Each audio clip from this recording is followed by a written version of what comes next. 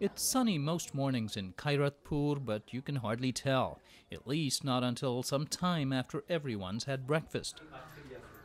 That's because here and in millions of villages in the developing world, food is cooked with wood or cow dung. The soot or black carbon from incomplete combustion causes not only lung disease but global warming, says climatologist V. Ramanathan, who's with the Scripps Institution at the University of California, San Diego. And this is being done by over 3 billion people in the world, not because they want to destroy the environment. They have no access to other types of fuels. He says reducing black carbon will immediately slow global warming.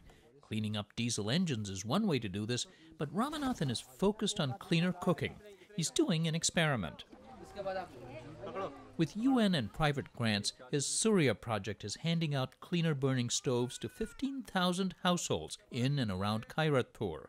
They use biofuels but have a solar-charged internal fan to burn more efficiently. So that instrument measures black carbon.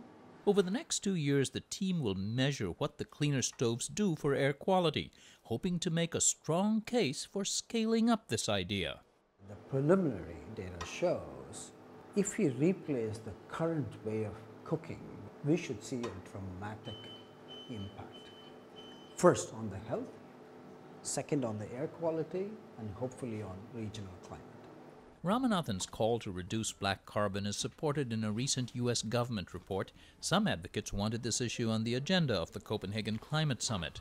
But there are skeptics. Rajendra Pachauri, chair of the Nobel Prize-winning Intergovernment Panel on Climate Change, says we don't yet know enough about black carbon. And he says there's no quick climate dividend. Getting billions of people to abruptly change the way they cook just isn't practical.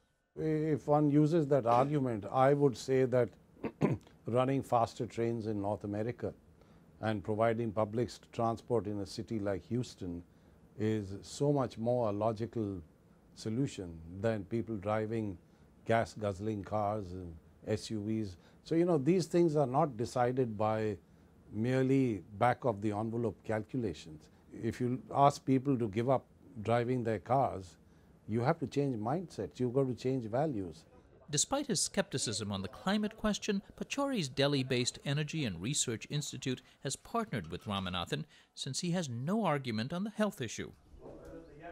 Some 1.5 million people in India alone die each year from inhaling indoor air filled with pollutants you rarely find in the developed world, says epidemiologist Kalpana Balakrishnan. She's at Sri Ramachandra University in Chennai.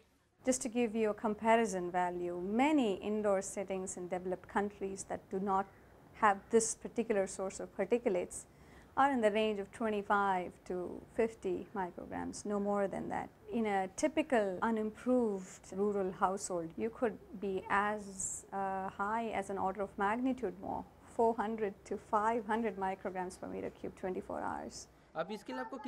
So to adjust the flame, you turn this button here. It's one thing to give away a few thousand stoves, but how to get them into another 120 million households in a vast, diverse nation?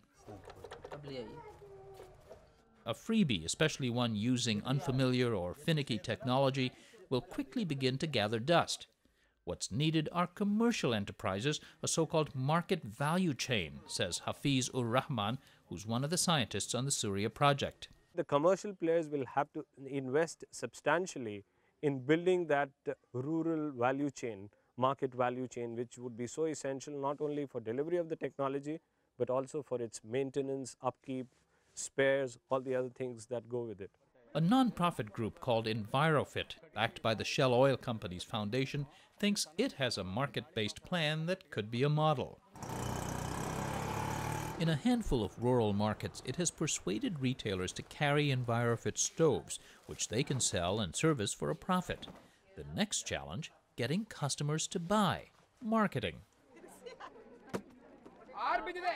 If you look at rural India, what message reaches to the consumer there in the rural? I mean, the newspapers do not reach. Televisions would be, there would be a penetration of television, but it would be remarkably low.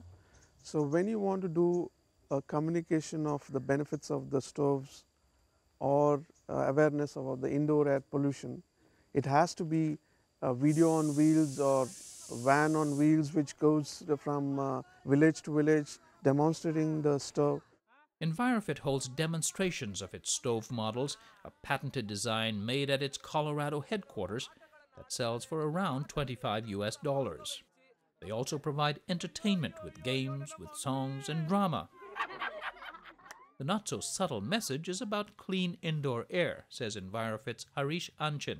The man of the family buys a television and he buys a bike and then he buys a mobile phone, and you have the lady who keeps on saying that you are going into the modern age, you are getting all these particular gadgets, but look at the kitchen, which is the main heart of the entire household, and we're still having the same traditional cook stoves, and that gives out fumes and is less efficient. All this generates consumer interest. Does it leave charcoal? No, all the wood is burned to ashes. All the energy is absorbed. The nearest dealer is written here on the side. These women seemed sold as they took their brochures home. One thing they would like is financing. If that's available, we'd buy them right away. EnviroFit is working to get microloans to make the purchases easier. The goal is 1 million stove sales by 2011. See, basically what we want to be making sure... Epidemiologist Balakrishnan, who's studying indoor air and stove design, says none of the current models achieve emission standards that the World Health Organization calls healthy.